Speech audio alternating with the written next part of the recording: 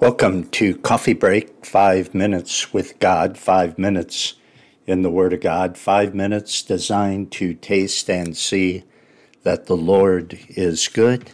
Psalm 109, beginning in verse 11.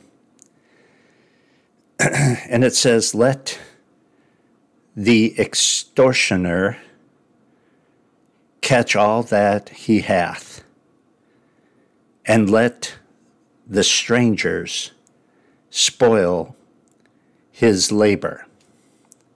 Now, remember, David is praying against sinners. And these are called imprecatory psalms.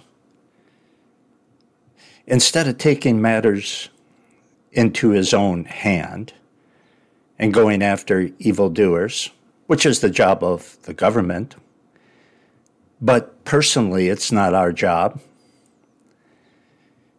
The Bible says, "Vengeance is mine, I will repay." David understood that. And so he prays in accordance with the Word of God that God would go after sinners and punish them, and that's what he's doing here and has been doing. Sometimes wicked people who have influence have gotten their wealth through ungodliness and oppression. This then would be a fitting punishment for someone like that. Ask those who were abused.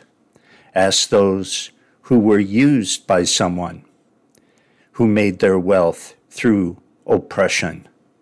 Ask them what they think is fair punishment for that person. It would be fair if they would not get to enjoy the wealth that they sinned to obtain.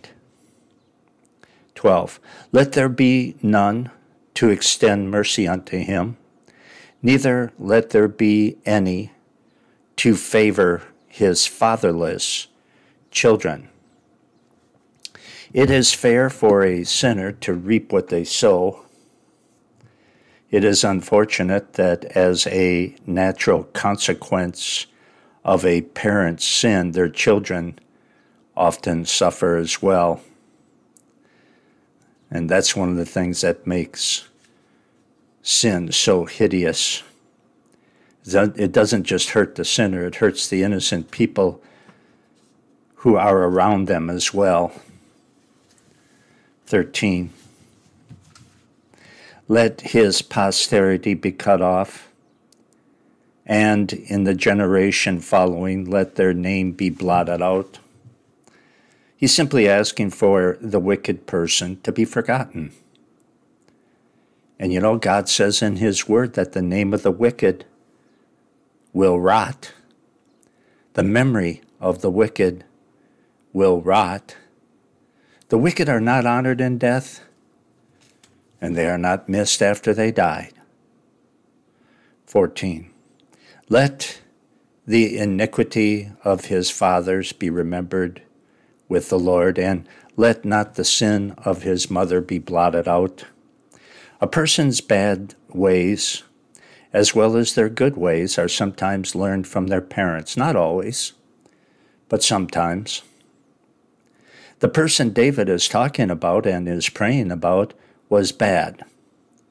And evidently he had learned his bad behavior from his bad parents. Sons and daughters who turn out bad are always responsible for their own sins, and they cannot blame anyone. But if their parents influence them in the wrong way, they're going to be guilty of their part as well, because that is sinful, and they will pay for that. The sons and the daughters and the husbands and the wives and the moms and the dads all will pay for their sins.